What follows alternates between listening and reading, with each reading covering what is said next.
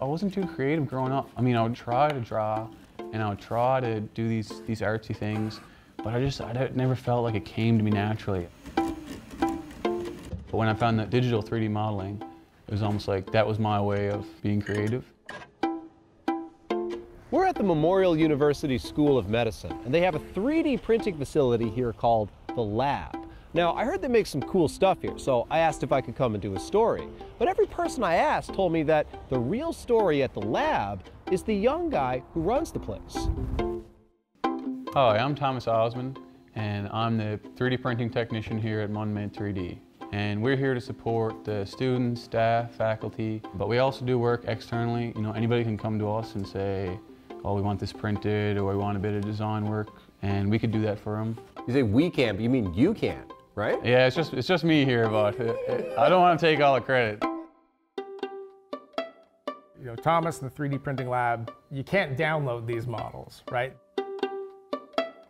Whenever you give him an idea of what you want, he comes back multiple times to make sure that he's doing exactly what you asked. 3D printing is not my area of expertise by any means, and I came with a problem and I explained the situation to him and I showed him what we needed and he was like, oh yeah, we could do that.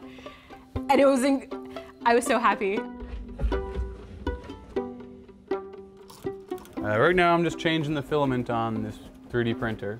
The filament is basically a plastic, and the plastic is melted inside the tool head or the nozzle, and it's redeposited on the build plate here.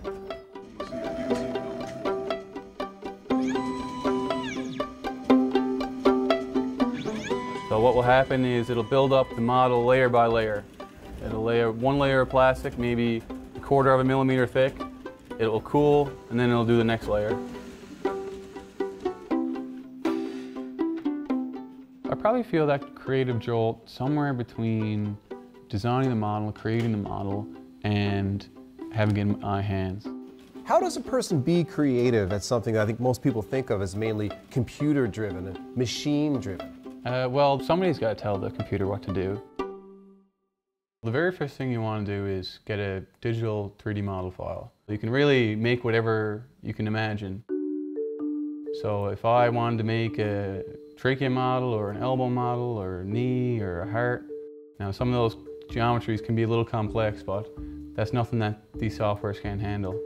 For the most part, I'll find pre-existing STLs, but when you have a specific application, a unique application, that's when the human kind of comes into it. So if I had an individual with a unique anatomy and they have a bulged discs or cracked vertebrae, there's probably not a 3D model already made for that 1 in a million circumstance. That's where I come in. I would take the pre-existing models or make it myself and try to put something in the hands of the client that they're really just imagining. Thomas has made us a variety of different things. One of these things is a skin test trainer, which is this right here. This is actually a simulation for suturing. Before this, it was all done with pig skin. If you've ever used a pig's foot for suturing, you know that it's not fun. So Thomas designed the mold, and then this mold is 3D printed, and then it's poured in multi-layers, so it simulates the multiple layers of your skin. And they can use it repeatedly. So once you suture on this material, it's a silicone material, you can take the suture out and do it again and again. He made this little piece which is a lot more. So this goes in a much larger device. We needed this to be extremely precise, and that was the issue. This little bump or spacer over here, I don't know if you can see it, needed to be exactly 300 microns. Nowhere we went was able to do that for us. If this is not as precise and as delicate as it could possibly be, the tests are wrong. You just won't be able to calibrate the technology the right way. For a moment, I thought we were going to have to ship it off somewhere else. So I came and I bothered Thomas, and he fixed it on his end straight away and just gave me the final piece. And it didn't take long at all. It was incredible. He said it so casually, so easily too. It was just, yes, we can help you with that. I study the cardiovascular system, but specifically the microcirculation. And so the microcirculation are the tiniest blood vessels in the human body. At this scale, we can see individual red blood cells as they flow through the capillaries. And this is a custom designed device, not one-off, but unique devices that are being fabricated for very specialized research questions.